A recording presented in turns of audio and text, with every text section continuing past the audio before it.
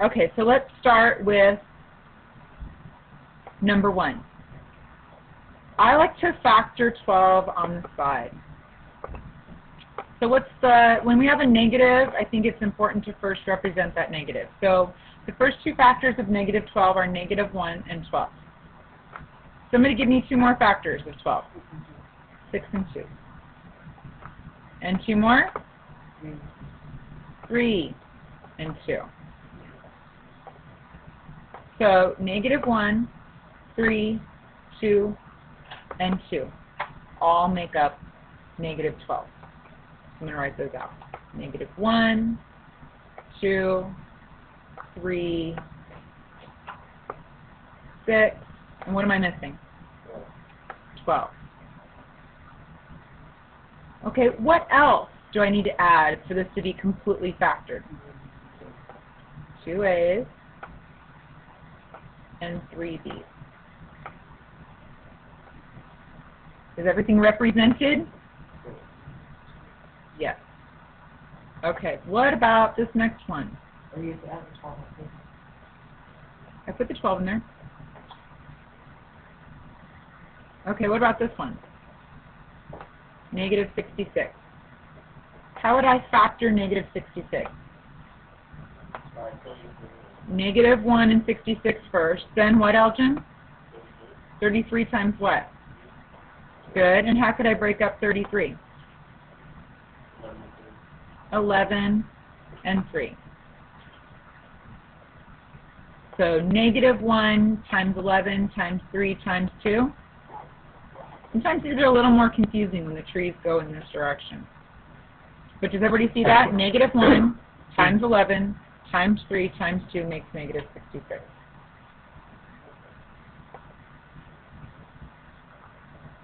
So I need a negative 1. What was the next number? Let's put in ascending order. 2, 3, 11, 66. I think that takes care of all of the numeric portion of it. Now what about the variables? P, Q, and Q. Everything represented? Good. So this is the first part of your homework right here, guys.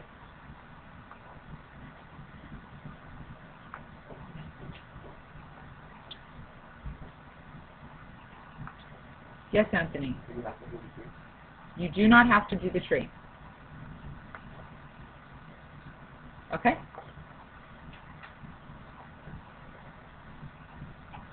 All right, finding the greatest common factor. This is why I like to do the tree, Anthony. Listen up, because I'm going to show you something right now. What are the factors of 54? 9 and 6? And the factors of 9? 9.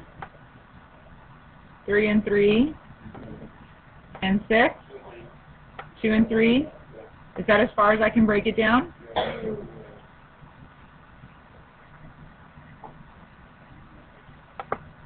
So 3 times 3 times 2 times 3 makes 54. All right, let's do the next one over here, 63.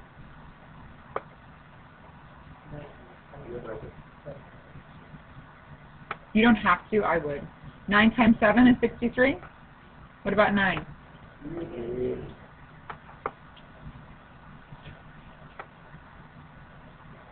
So 3 times 3 times 7 makes 63? So what are my common factors? There's a 3 that they have in common. What else? No, they also have another 3 in common, right? You put both 3's. So the greatest common factor of 54 and 63 is 9. Okay, you see where I got 9? They don't have 1 3 in common, they have 2 3's in common. So 2 3's would make 9. Questions on this so far? All right, let's do another one. What do you think the answer to this one is, just by glance? What's the greatest common factor of 36 and 54? Let me pause it and let you write these down. Okay, so I'm going to be on the safe side, and I'm going to do a factor tree for both of these. Somebody factor 36 for me. 6 times 6. 2 times 3 times 2 times 3. Too much talking. Somebody factor 54 for me. 9 and 6. 9 and 6. 3 times 3. 2 times 3. So the factors of 36 are 2, 3, 2, 3, and 54 are 3, 3, 2, and 3. What do they have in common? They have 2 in common. They have a 3 in common. And another 3 in common. So 2 times 3 is 6, and 6 times 3 is 18. Their greatest common factor is 18. You may have not seen that, right? If you hadn't factored it all out. So 18 times 2 is 36, and 18 times 3 is 54. See how that works? Yeah, because these two numbers right here, these are all the factors of 36. And I can multiply them in whatever order I want to, Elgin, and it'll always make 36. Yes. No. What do you mean? So you have to take out the numbers that they both have in common.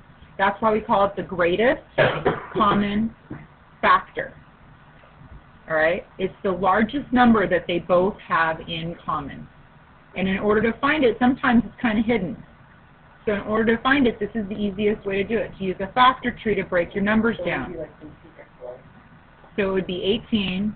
They both have not two x's in common. There's only one x over here compared to 2 over here, so they have an x in common. Do they both have a y in common? Yes. Do they have a z in common? No. So that's my answer right there. 18xy. Let's do this one. I have 12. What are my factors of 12? 6 and 2, 2 and 3. My factors of 8, 4 and 2, and 2 and 2. And my factors of 16, 4 and 4, 2 and 2, 2 and 2. Randy, you're whistling. It needs practice. Maybe after school? Oh, is that a yes? Okay. Randy's going to come after school and practice whistling. Okay. So, what do we have in common? No, don't be sorry. We'll practice together after school. Okay. So, 2 and 2 and 2. They all have a 2 in common. Do they have anything else in common? Another 2. Isn't there another 2 over here? Yes. They have 2 2's in common. Each one of these numbers has 2 2's in common. So what is 2 2's? 4. And do they all have a Q? No. Do they all have an R? How many? Do they all have an S? No. There's my answer. This one doesn't have a 3. And this one doesn't have a 3. Get it? Okay, so for number 5 and number 6, let's try these out. 17 is a prime number. 1 and 17. And 5 is also a prime number. So what do both of these have in common? 1. Do we normally write a 1 in front? No. They have a D in common. How many D's do they have in common? 2. So, D squared would be the greatest common factor of these two monomials. What about this one? Let's factor these two. 22, 2 and 11, and 32. 8 and 4, which is 4 times 2, which is 2 times 2, which I really don't have to go any further, right? Because the only thing they have in common is 2. Do they have p's in common? How many? And a q?